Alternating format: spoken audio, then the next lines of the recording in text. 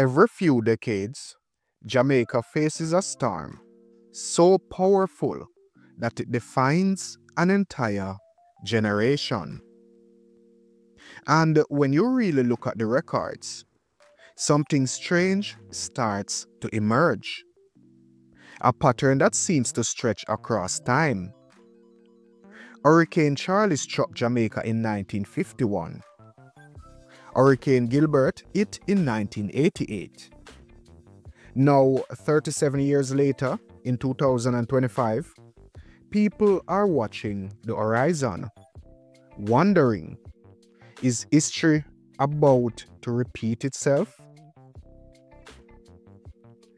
But to understand this mystery, we have to go back, way back, to the early 1900s. Historical records show that between 1912 and 1915, Jamaica was battered by several storms, including the 1915 hurricane, which caused widespread damage across the island's southern coast. Though documentation was limited back then, this storm set the stage for what would later appear as a strange, recurring timeline, one that seems to echo every 37 years. Then came Hurricane Charlie in August 1951. It tore through Jamaica with winds of over 125 miles per hour. Charlie was no ordinary hurricane. It was a Category 4 monster that carved a path of destruction from the east to the west. Nearly every parish was affected. Thousands of homes were destroyed, and many rural communities were completely wiped out. In Kingston, roofs flew off like paper, power lines snapped, and food shortages followed for months. The agricultural sector, especially the banana and the sugar industries, took a devastating hit. Charlie left behind over 150 deaths in Jamaica and caused damage valued at tens of millions of pounds, an enormous sum for that time. But as always, Jamaicans rebuilt. From the ashes of Charlie came stronger housing designs, better emergency communication systems, and a growing awareness that preparedness was key to survival. Then came 1988, and with it, a storm that would forever be etched in Jamaican memory. Hurricane Gilbert. September the 12th, 1988, has gone down in the annals of Jamaica's history. Most parishes suffered in one way or another from the effects of the hurricane, and Joylene Griffiths reports on hurricane damage in 3 parishes, beginning with St. Thomas. I never experienced this before in my whole life. And it seemed like I was working over the river there. And when I come back, I leave the 2 kids at home. And this breeze began to blow, and we rush inside to take care of the kids. And my baby mother, she come right away and tell me that I must come and get some shelter inside the house. And when we rush inside, next virgin next door, all of them have to go under the bed. And by we under the bed, it's like the whole roof come off, blow off. Winston Bryden is one of the many people in St. Thomas who lost the house and property. The Princess Margaret Hospital is a place for medical attention, but from these pictures, this hospital is also in need of help. The police station was also robbed of a roof, and when the hurricane raged, the jailhouse was used as a place of refuge. Of relief.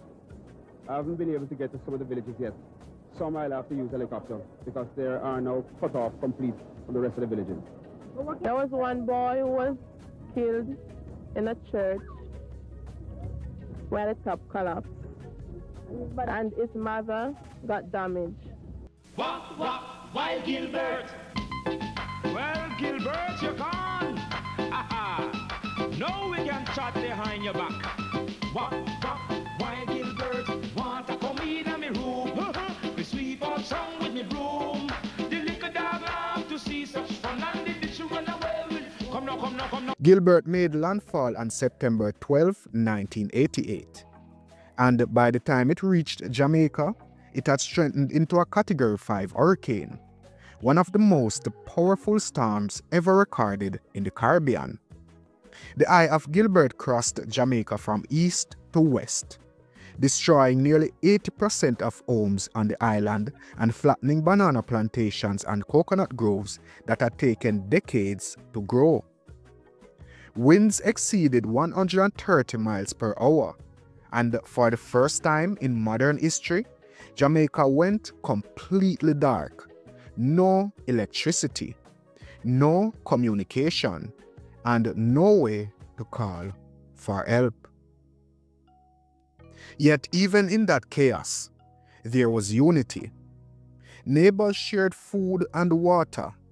Families cooked on coal stoves together. Communities came together to rebuild what was lost. Out of destruction came strength, the Jamaican way. Now, here we are in 2025, 37 years after Gilbert.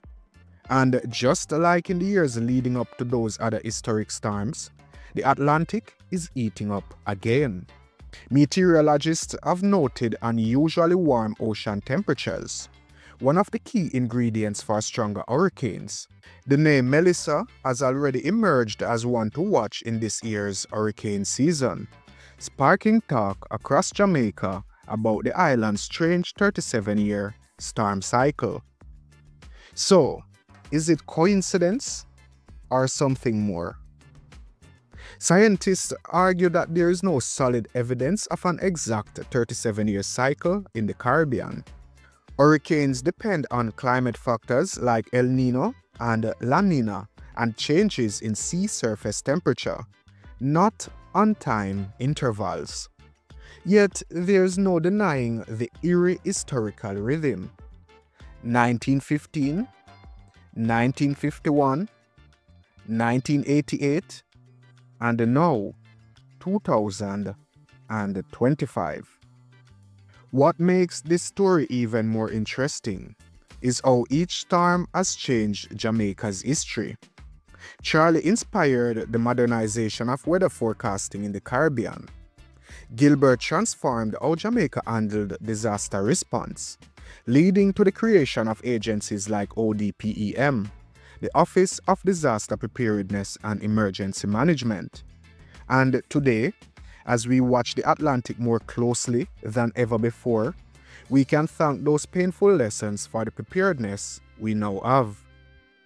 But if history has taught us anything, it's that Jamaica always rises. No storm, no matter how fierce, has ever broken the island's spirit. From Charlie to Gilbert, every generation has faced its hurricane, rebuilt its homes, and kept its faith. And if another great storm comes in 2025, it will only remind the world once again that Jamaica may bend, but it never breaks. So whether or not this 37-year cycle is real, one thing is for certain: the strength of the Jamaican people is the most powerful force on the island.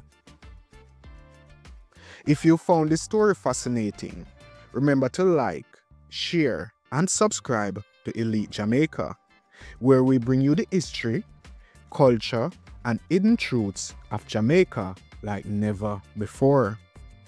Stay safe, stay strong, and as always, stay prepared, and one love. Stay blessed.